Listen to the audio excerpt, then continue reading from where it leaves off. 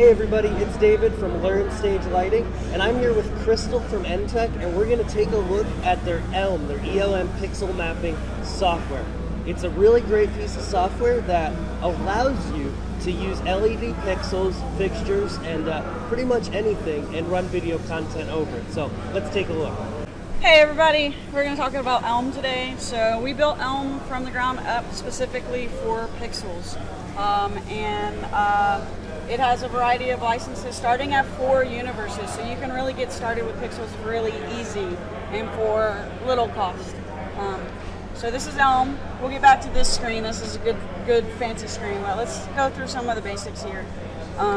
So it is a vector-based program. You'll see here our stage. And basically, when you're adding stages,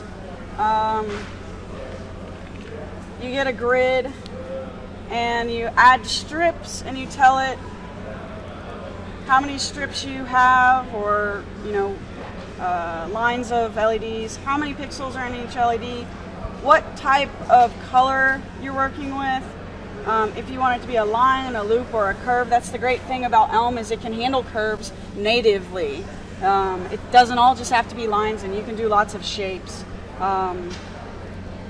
And then how you're controlling it, what protocol, you give it an address and you hit add. And boom, it does all the math for you based on how you've addressed it in that setting. And then you can move things around, however you need to make the picture that you want. We're going to jump over to the next screen here, which is your media input screen. So you can add in media of your own. And there's a lot of free, great video clips out there. Or ELM comes preloaded with several options. So you can bring in video and images, just your standard AVIs, JPEGs, etc. GIFs, it can do GIFs. But we've got this effects folder here as well. So you've got a series of basic effects, static colors, strobing, some sparkly noise.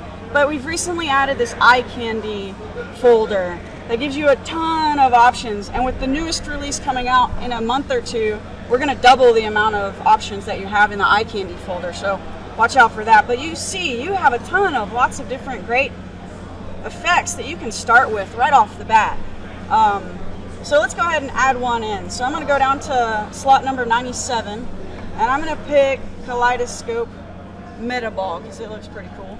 And I'm just going to say OK, and you see it puts it into slot 97. But then on top of that, you can change it.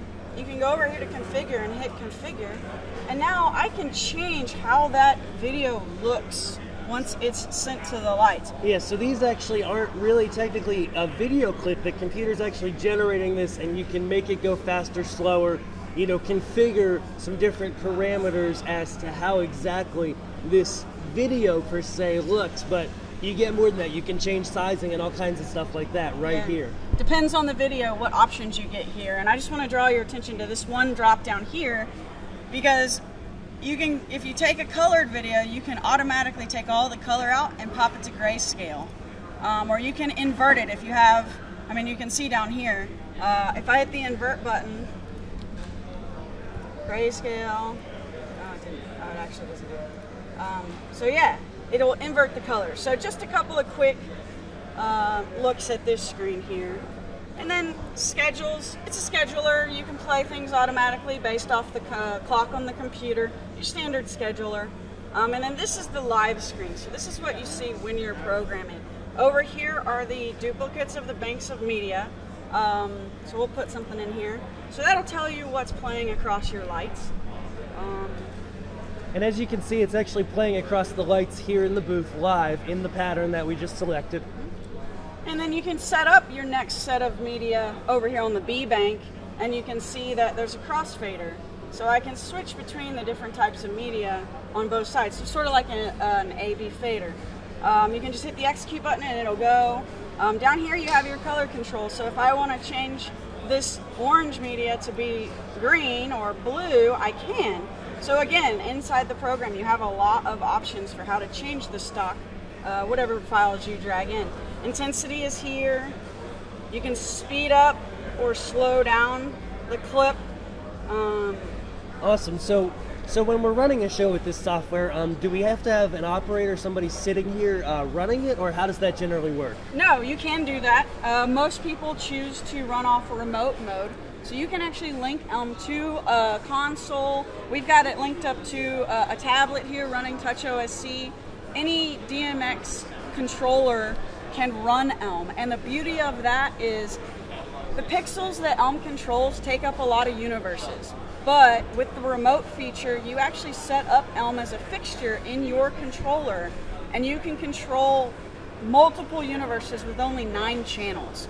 So if you have a smaller console, do not worry, you can control pixels with that small console. You just need 9 channels. Yeah. So a lot of power there.